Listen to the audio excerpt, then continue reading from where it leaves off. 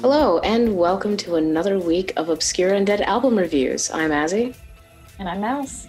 And this week we are reviewing the latest album from Clan of Xymox. It is number I don't fucking know in their catalog. But I'm gonna find out. I mean, they've released a lot. But the album is called Spider on the Wall, and it was released July 24th, as I just lit up like the sun on Metropolis Records. That's better. Yeah, and where to begin talking about this? I guess we can give an overall vibe of the album. I am a Clan of Xymox fan since days of old, and I think most of us are, if you're into like Goth Darkwave music. But a lot of people don't really like talking about the band because they're not very consistent in their discography. Well, I think that people don't like talking about the band recently, too, because he had some bad press in California where he talked about building a wall around the stage, said some things he shouldn't have. Yeah, and all of that aside, I think that in the modern era of music, we're all very excited to see a new release by the band. I'm super excited for this album. I admit to a passing excitement. I mean, with, singles like She and Lovers, I was like, okay. Those are fantastic singles. Yeah, they're great singles, and that's probably why they front-loaded the album with them. Front-loaded. There is no other way to describe this album. Yeah. All the best songs are at the beginning of the album. All the singles are at the beginning of the album. Yes. There's no peppering throughout. There's no ups and downs in the album. It's just best tracks up front, everything else at the end. There's no journey from beginning to end. So the album starts off with one of the singles, She, which has been around for a bit now. I think that this came out, earlier in the spring? Like, this is the single that we've had the most time with? Yeah, this is the first one that came out. It dropped in February. So, this drops. We all go to quarantine. We're very excited about it because we were eating it up. There are remixes There's a lot of remixes by She Passed Away, Ashcode, Antipole, Bragalin. This tells a great story. It says that you've got a band that's been around for almost 40 years, and they're collaborating with new band members of the scene, and you're going to hear an album that's going to have a totally fresh sound incorporated into it, and it was super exciting. Yeah, that was totally my impression based on who Clan of Xymox collaborated with for that single, for the remixes.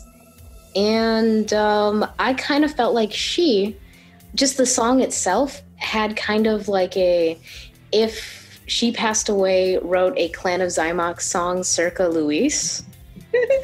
So if you listen to that track, there is a signature percussion clap thing that only She Passed Away uses. Like, you hear it and you're like, this is a She Passed Away song.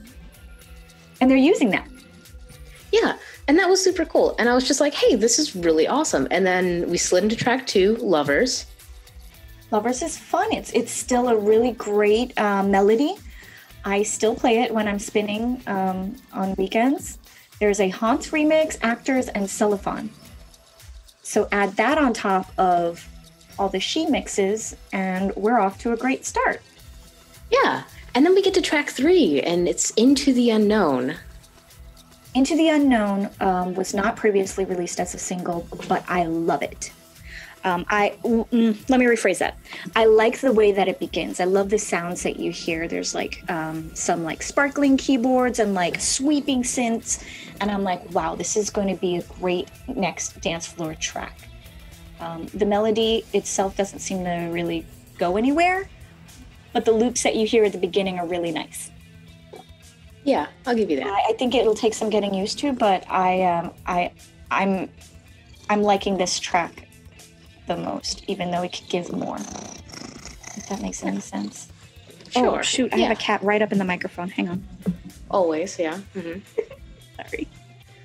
And then we get to All I Ever Know. All I Ever Know. which some people have compared it to Blue Monday. And I hear The Cure, The Walk. Like, if you listen to the vocal melody, there is no denying this is exactly the chorus to The Walk.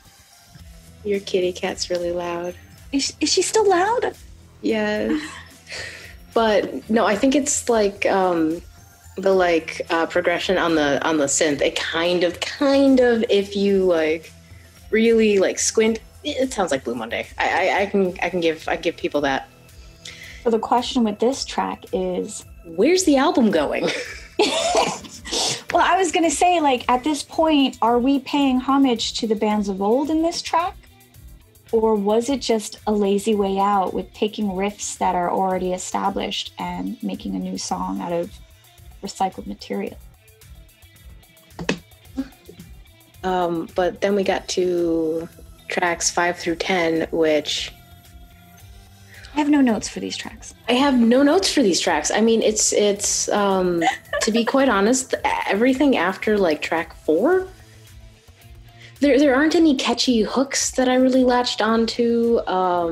There's nothing about Ronnie Mooring's vocals that really differed. The song's kind of droned, and sure, it's pleasant background music, but it sounds like pretty much everything Clan of Xymox has been putting out since the 90s. I agree that the tracks are less powerful than the tracks at the beginning of the album, but I don't think it's the same as what's been... Well, no, wait. Is the 90s what we're calling the Xymox bad period? No, it was after he kind of rebooted the band. I'm not including the Xymox bad period. Okay. All of this stuff on the last half of the album sound like new generation Xymox that people don't terribly love. I don't think it's bad. It's just not compelling.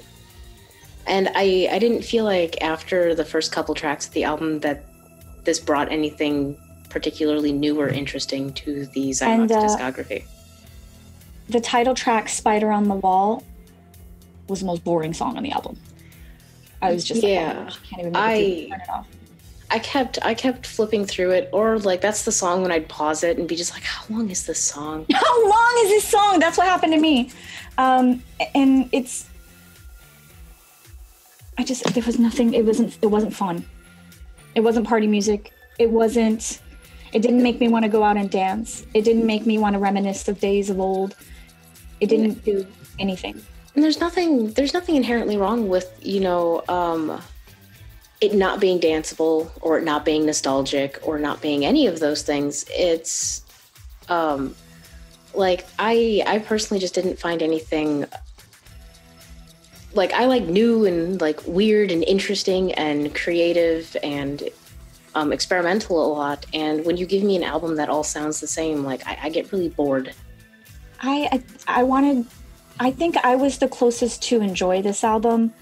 I wanted beautiful Darkwave like I've had in the past, and I wanted an album to take me on a journey like Clan of Xymox is known for doing, and it didn't give me that.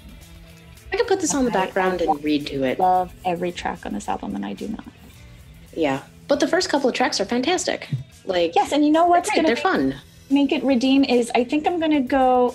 I mean, I already have them all over the place, but pick up the single for She, Lovers, All I Ever Know, and all those remixes. Add Into the Unknown and listen to all of that as an album. That is cool. All of that stuff is cool. So you can skip tracks 5 through 10. I mean, I think track 5 might say it all. I Don't Like Myself. Yeah. Ooh. I'm sorry. That's all right. It could possibly be that the band wanted to make a mark on this this historic period of time. It is a great period of time to be collaborating with new up-and-coming bands. It's a great marketing idea. But if you're forcing yourself to put out songs and put out an album, you can tell that there's no inspiration into any of these songs. My New Lows was close. I was like, oh, this might be interesting, and then it goes nowhere. Yeah. So I think this is probably the most tepid review we've ever given. I know, but I feel really bad about it, but I am sticking with my opinion because I think it needs to be said. There are people who can absolutely enjoy this album, but it's just like, the first half of it, great. The second half sounds like the last 2 releases that they put out, and those were already lukewarm. Right. So some people, may really enjoy that, and that's awesome. And some people may not, and that's fine too.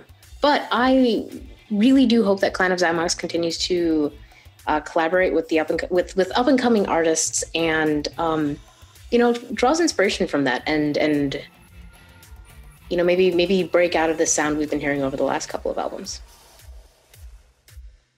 That'd be cool. Good job.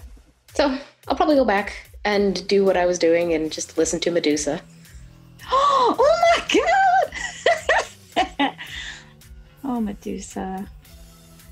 Yeah, that's probably the most beloved album. Mm. Or the original Clan of Xymox. Yeah. But I'm not in any way saying that they should try to reclaim their heyday. I don't think it can happen. Like, even the best bands that have been around for 40 years, they change their sound. They embrace a new sound. Right. And you have to. And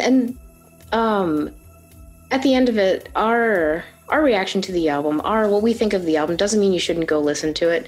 Because anytime any band puts something out, especially one that has, a 40-year discography, not everyone's going to like it. Some people are going to be just like, oh, it's not like whatever. Some people are just like, oh, it changed too much. Everyone's opinion's different. Yeah. So and some people don't like that a band changes their sound, and some people don't like that the band stays exactly the same. Yeah. Just listen to it, enjoy it. Let us know what you think down in the comments. Yeah. Let us know what you think. Let us know why we're wrong. As so many of you do, and it's great because we don't know everything.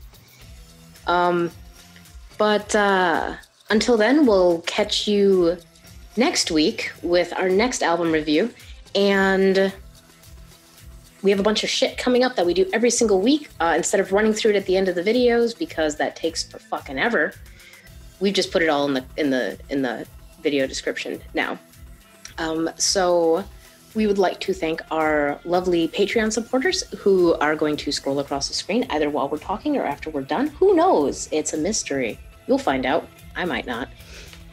And you guys really help make the show possible. Check us out on Facebook, Instagram, and Twitch. And we'll see you around. Bye. Bye.